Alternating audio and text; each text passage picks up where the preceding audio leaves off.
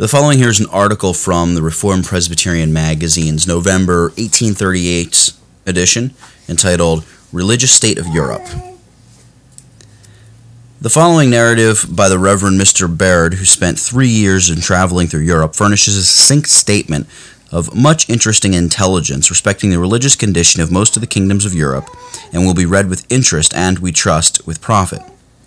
I first speak of France, as it was the seat of my mission. That country contains a population of about 34 million, of whom about 32 million are Catholics and infidels, and the remaining portion are nominally Protestant. Still, even among those who are called Protestant, evangelical religion is exceedingly low in France. After the Reformation came a time of awful depression. 20 years ago there was but very little religion among the Protestants. It was not known that there were more than half a dozen ministers in the whole kingdom who were truly evangelical. But since that time, evangelical religion has been constantly increasing. Out of 600 Protestant ministers supported by the state, about 100 are faithful men. 50 or 60 more are employed by the evangelical societies of Paris and Geneva, making the whole number of evangelical laborers something like 150. As to the Catholic population, there are probably some pious people among them, but their number is exceedingly limited. The great mass care very little about religion. They do not go with any regularity to the churches. On ordinary occasions, most of the people who go into the churches are females, and those of the very lowest rank in society. Still, since the Revolution of 1830, there has been a growing concern for religion among educated men. I have never met with one of this class who has not said, France needs religion and must have it. They have 2 Bible societies and a tract society that publishes more than 100 tracts. They have an evangelical society which employs colporteurs and evangelists. This with another society employs about 80 men, besides supporting 30 or 40 young men who are preparing for the ministry, 26 of whom are at the seminary at Geneva under 5 professors. What is needed is that the societies which exist there should be sustained. The people are everywhere willing to hear, but the society who have undertaken the work have not the means to carry it on. They have depended and must continue to depend on the aid they receive from this country. Evangelical confederations are assembled in every part of France, but they are feeble compared with the congregations in this country.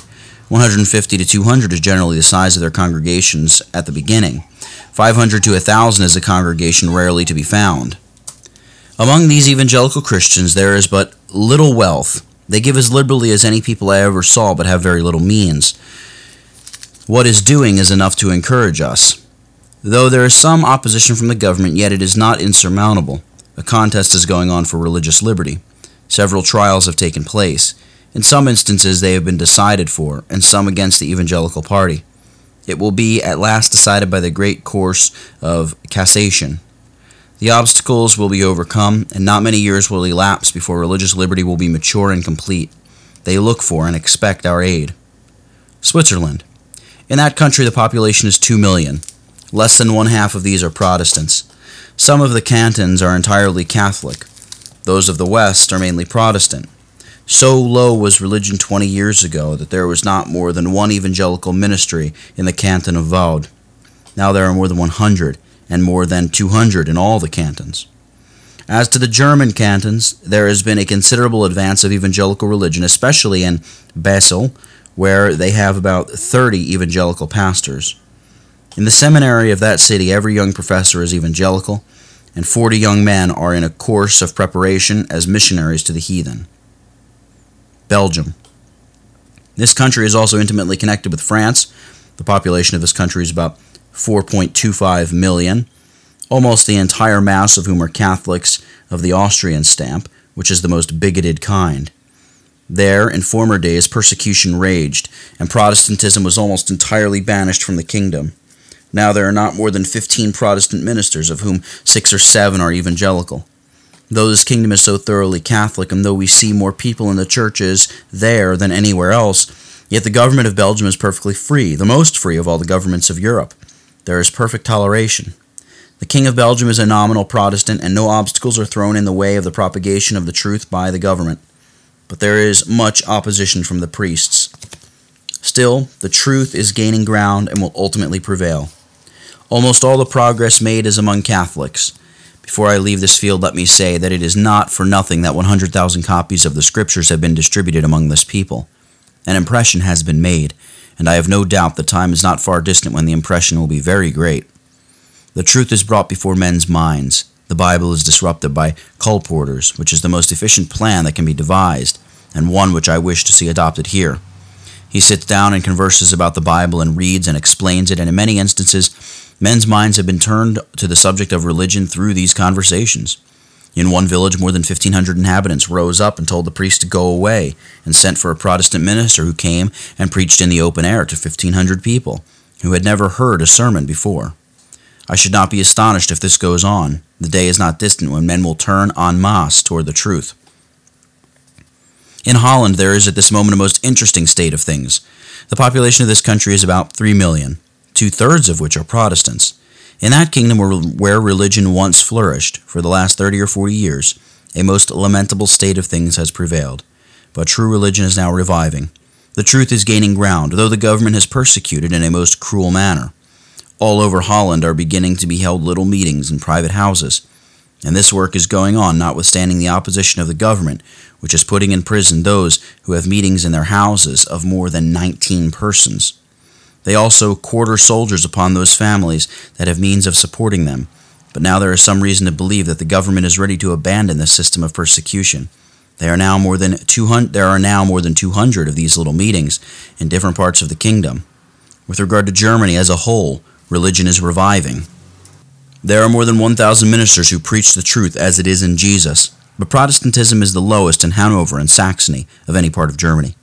But in all Germany, religion is increasing, particularly in Prussia, and yet in that country, out of 7,500 ministers, not more than about 600 are evangelical. As to Denmark, the state of religion is exceedingly low. There are in this country about 1,000 ministers of the Lutheran denomination.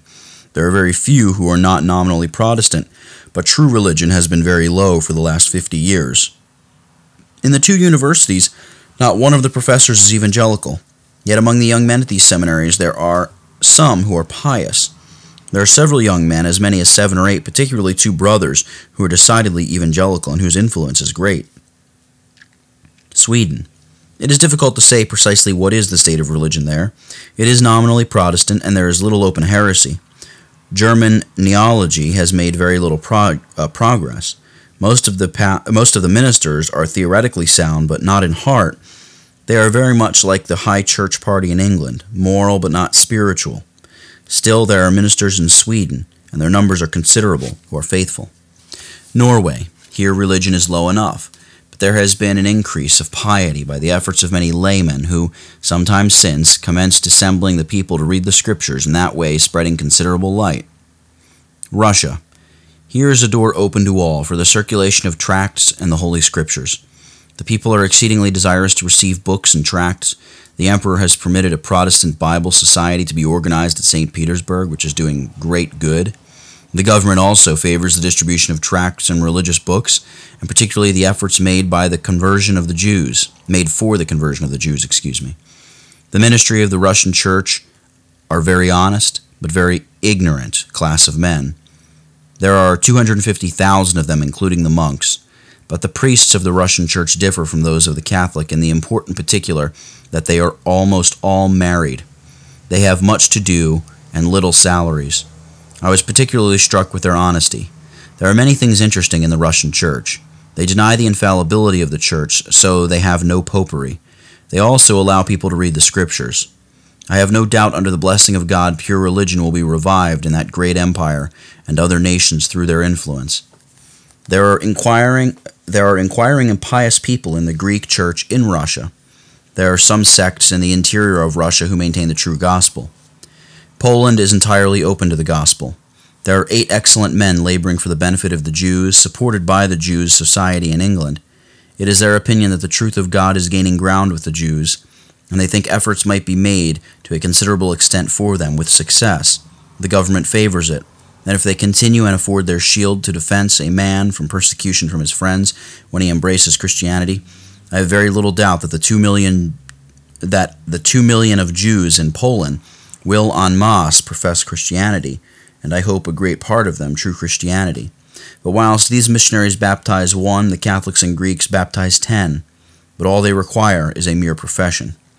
From all I could learn in Poland, I am ready to believe that by far the greater number of the Jews are convinced that the Messiah has already come. Austria. This country has a population of 32 or 33 million. There are some Protestants, but I'm sorry to say that evangelical religion in the Protestant church there is at its very lowest ebb. Within the last 2 or 3 years, there has been some movement in Hungary. Some ministers are coming back to the truth. The young men from Austria must study 2 years in some German university, and most of them are obliged to study at Hall under the instruction of the excellent Professor Tholuck, and many of them will go back carrying with them the truth. The government allows the distribution of the Bible and religious tracts among Protestants, and this goes on under the influence and direction of the wife of the Viceroy, who is a Protestant, and it is hoped, pious. In Austria itself, including Vienna, it is difficult to find one Protestant minister who is evangelical. In Italy, 10 or 12 Protestant churches are allowed, for the sake of the Protestant population who are not native Italians. In the army of the King of Naples, of 6,000 Swiss, nearly all are nominal Protestants. When they entered the service, they stipulated for the free exercise of their religion, and they have 2 chaplains, one of whom is evangelical. They do not labor for the Catholic population, but it is of the utmost importance that true religion be revived in these churches. There are also the remains of the Waldenses whom I visited. They have 15 ministers. Religion is looking up. Schools are established. A college has been commenced. All this is done by their own efforts, through the fostering care of an English gentleman residing among them.